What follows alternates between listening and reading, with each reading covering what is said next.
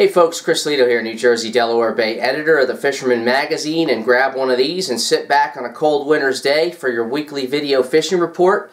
I just got in from shoveling some snow, and ice fishing is still at the forefront in everybody's minds, everybody's activities. The Sweetwater, the northern lakes, all the way down to the mid-central Jersey region has safe ice. I wouldn't be surprised if South Jersey and Delaware start to see a little safe ice if this cold front and this cold snap continues. Lots of perch, lots of pickerel. We were at the swimming area at one of the reservoirs here, had a couple pickerel the other day, and a bullhead even grabbed a shiner on a tip-up.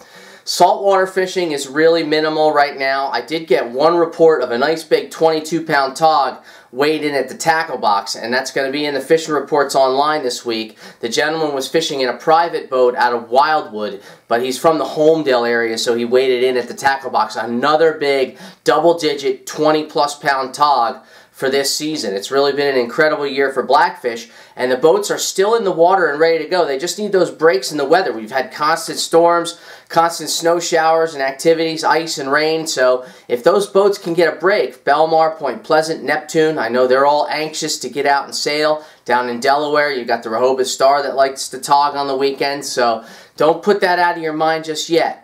Cod is basically limited to Rhode Island and New York. I know some people, Akira at True World said people are going from his store and they're going up to Rhode Island and to New York on some cod trips. So, and they're doing pretty well. But cod fishing in Jersey, I don't know, a lot of people have been trying it with the weather and they haven't been able to get out. But from what I hear, it's been really slow on cod and lint. You got to check out our traveling angler section online and in the fishing reports and print. We have some awesome advertisers, starting with Bill Hiltz in Niagara. He talks about what's going on in the Niagara River and up there. But more importantly, as the cold winter months set in, the traveling angler features Cabo San Lucas, the Pisces fleet. Then you've got Captain Pete and Rainbow Runner and Stewart. You've got Captain Richie and Robbie on Southern Comfort in Isla Mirada, and Captain Bruce also in Isla Mirada. Those guys are hitting up some really nice fish. They're deep dropping on the reefs in 400 to 700 feet of water, plus they're live baiting kingfish, marlin, sailfish, tuna, you name it. Now's the time to think about a trip down south if you haven't already done so already.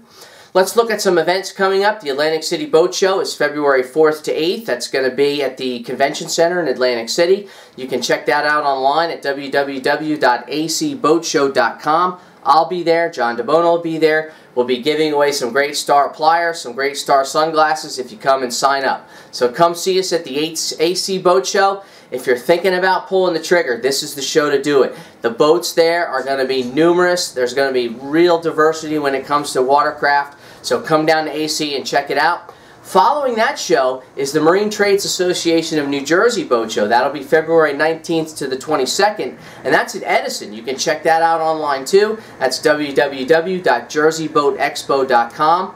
Check the events section. There's a ton of flea markets going on right now. And if you still need to have something to do while you drink your coffee, go on to thefisherman.com. We've got awesome video of the Costa Rica shootout. Also, the three-part series, the interview with Ken Westerfeld, the world record tog contender, the guy that's a pending world record tog holder.